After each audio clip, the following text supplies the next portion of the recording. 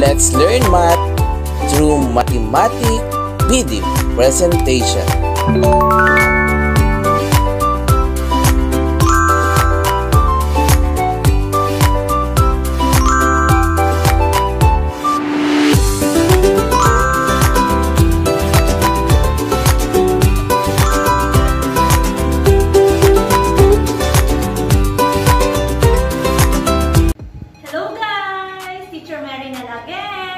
Ngayon, may bago tayong lesson. So, our lesson natin for today is about three-dimensional object or solid figure.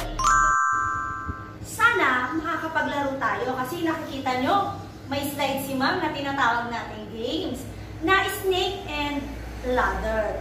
Pero, hindi tayo makakapaglaro. May dice si ma'am, kaya lang, hindi natin ito magagawa pero pwede nyo gawin sa inyo. Ngayon, ito ang tanong ko. Dun sa ating game na snake and ladder, ano kayang napapansin nyo? Okay, mayroon siya tinatawag na 3D shapes. So, yung mga shape na nandoon ay huhulaan natin. Ano-ano ba ang mga 3D shapes or solid figure? Okay, solid figure are three-dimensional figures or 3D. 3D object has length o haba, width o lapad, and height, taas. Moreover, they have faces, edges or kanto, and vertices. So what are the different 3D or solid figures? So let's start with number 1, the cone. So si cone daw ay mayroong circle base. So yung base niya sa ilalim is circle and a point yung nasa taas. A point and curve to connect. So siya si cone. And number 2, cube. So, meron si ma'am sample ng cube. Kagaya ng dapat gagawin natin laro. Dice. So, a cube has 6 square faces. So, meron siyang 6 na faces. So, this is the faces. At meron siyang vertices na 8 vertices or corners. And number 3, cylinder. So, si cylinder, meron siyang 2 circle base sa taas, sa ibaba, at mayroong big curve. Okay. And then, number 4 is the sphere. So, round, flat areas or ball. So, siya yung pinakamadali. Ball. And the last one is the pyramid. So, ano daw yung pyramid? Then, 4 triangle faces. So, yun ang mga 3-dimensional object. The cone, cube, cylinder, sphere, and the pyramid. Nakita na natin ang iba't ibang example ng 3-dimensional object. So, let's try with an activity. Okay, the instruction is identify the following 3D shape or solid object. Number 1, ball. Ano kaya siya? Sphere, pyramid, cube, cylinder, or cone? Okay, it's a sphere. Sphere kasi no flat areas, a ball. Okay, next is pyramid from Egypt. So, Pyramid of Giza.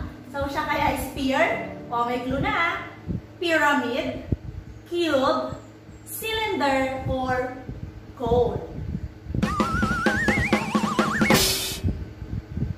Oh yes! So, siya ay isang pyramid! Pyramid kasi meron siyang base at meron siyang 4 triangle faces. Number 3.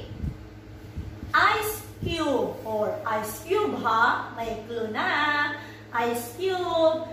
Ito kaya ay sphere, pyramid, cube, cylinder, or cone.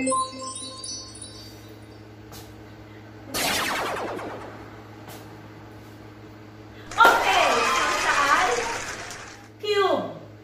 Cube has 6 square faces. So, meron siyang 6 na faces and 8 vertices o kanto. Okay, number 4. So, tubleron. Yung shape, no? Tubleron. Ano kaya siya? Sphere, pyramid, cube, cylinder, or cone?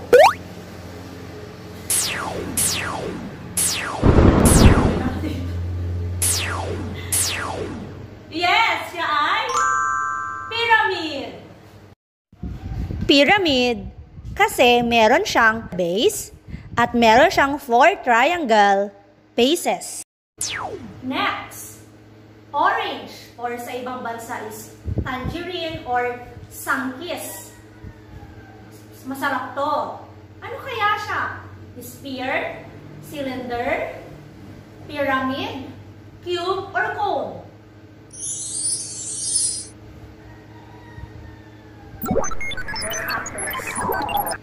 Sphere. Sphere kasi no flat areas a ball. Another one. Spaghetti sauce in can. Oh, magluluto si ma'am ng spaghetti. Ano kaya siya? Sphere, pyramid, cube, cylinder, or cone?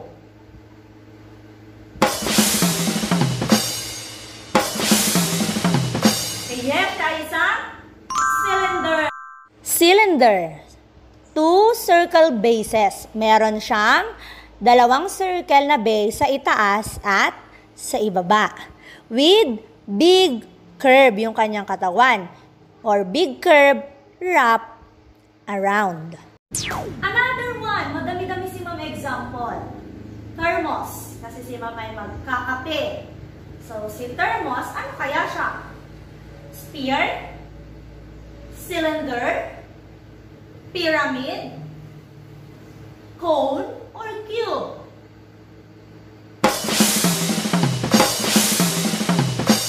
Oh yes, isa siyang cylinder. Cylinder. 2 circle bases. Meron siyang 2 circle na base sa itaas at sa ibaba. With big curve yung kanyang katawan. Or big curve wrap around. Another example again, a funnel o imbudo. So, mag-iimbudo kasi magsasalin na si ma'am ng langis. Ano kayang 3D shape siya? Sphere, pyramid, cube, cylinder, or cone? Okay, very good. Siya ay cone. Cone. A circle base. Meron siyang circle na base sa ilalim, a point sa ibabaw, at curve to connect. So, that is cone. Meron si ma'am butter. Magpapalaman kasi may thermos na si ma'am kanina. May spaghetti sauce na, may cube. Magpapalaman naman, ginutong si ma'am. So, cube of butter. So, ano kaya si butter? Sphere, pyramid, cube, cone, or cylinder? Yes! Siya ay cube. Dahil! Cube has 6 square faces. So, meron siyang 6 na faces and 8 vertices o kanto. Last one. Bumili si ma'am ng corneto. Yung corneto, ano kaya ang pinaglalagyan ng ice cream or ice cream cone. Anong tawag doon? Letter A, sphere. 2, pyramid. 3, cube. 4, cylinder or cone. Okay, very good. Siya ay cone. Cone. A circle base. Meron siyang circle na base sa ilalim, a point sa ibabaw, at curve to connect. So that is cone. Remember, solid figure are three-dimensional figures or 3D object has length, width, and height. Moreover, they have a faces, edges, and vertices. The three-dimensional figures are a cylinder is a space figure that has two congruent circular bases and a curved surface. Cone is a space figure that has one circular base and a curved surface with a vertex. A sphere is a space figure that consists of 4 points and a space that are in the same distance from a fixed point called the center. A cube is a rectangular prism bounded by squares. It has 6 faces, 12 edges, and 8 vertices. And the last one is a pyramid. It's a solid figure with polygon as base and bases are triangle. So those are the solid figures or the three-dimensional figures. So nandito na tayo sa huling parte ng ating video. I-evaluate na natin kung naintindihan ninyo ang ating discuss about three-dimensional figures or a solid figure. So let's start now. Identify the following object if it is a sphere, cube, cylinder, cone, and pyramid. So, ang dali lang ha. Isusulat lang natin kung sphere, cube, cylinder, cone, and pyramid. Number 1. Okay, number 1 is ice cube. So, siya kaya sphere, cube, cylinder, cone, or a pyramid. So, number 2, ball. Number 3, dice. Number 4, ice cream cone. Number 5, globe. Number 6, tin can. Number 7, camping tent. Number 8, funnel. Number 9, barrel. And number 10, mountain.